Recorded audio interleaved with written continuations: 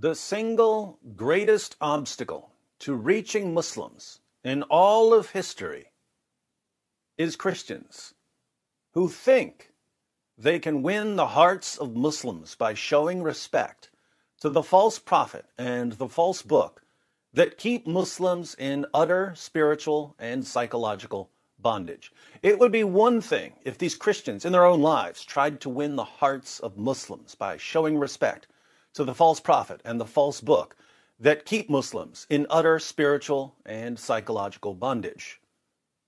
But they don't simply do this in their own lives. Instead, they train other Christians to do the same. They demand that other Christians do the same. They rush to the defense of Muhammad and the Quran wherever Muhammad and the Quran are being exposed. They shout from the rooftops, "Christians, we must never criticize or challenge or insult or mock the Prophet Muhammad and the Holy Quran, because if we do, Muslims will turn away from us in disgust and never listen to us again. Rather, we must respect their prophet and their book, because when they see how respectful we are to their prophet and their book, their hearts will melt. They will rush to us, to embrace us, and then, only then, will they listen to us." Not surprisingly, since these Christians believe that nonsense, they view those of us who are constantly blasting away at Muhammad and the Quran as a hindrance to the gospel. We're somehow keeping Muslims away from the truth by destroying falsehood. And so these Christians decide that for the sake of the gospel, they have to attack us in order to get us out of the way so that they can go on winning the hearts of Muslims.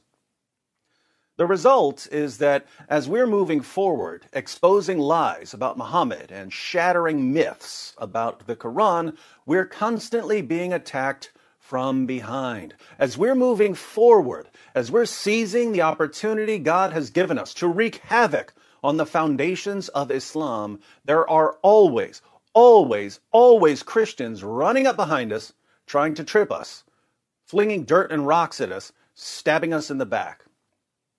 And they're thoroughly convinced that they're serving God and furthering His kingdom by dedicating their lives to undermining the Christians who are undermining Islam.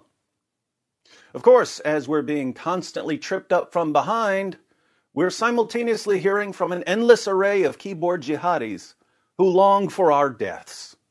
And so we go to sleep each night to the melodious words of those who want us dead, as we see in this comment from last night.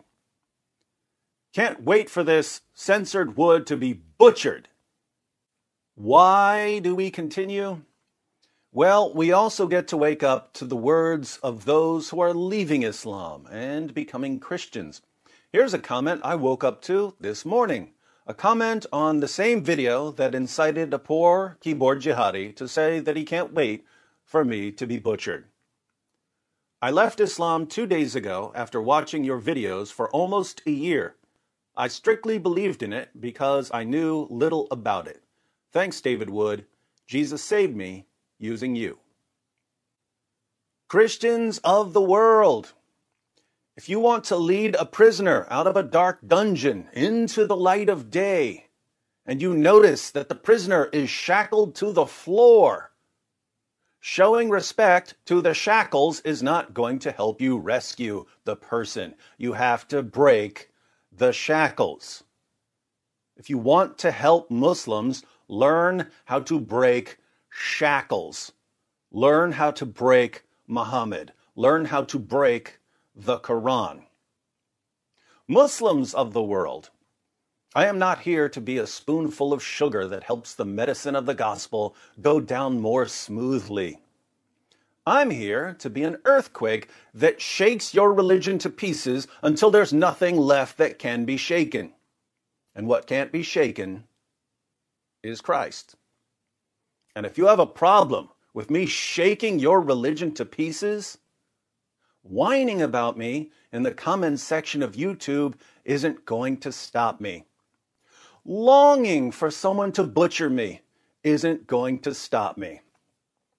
If you want to stop me, you're going to have to do what your fake prophet ordered you to do to the people who exposed him as the fake prophet he was.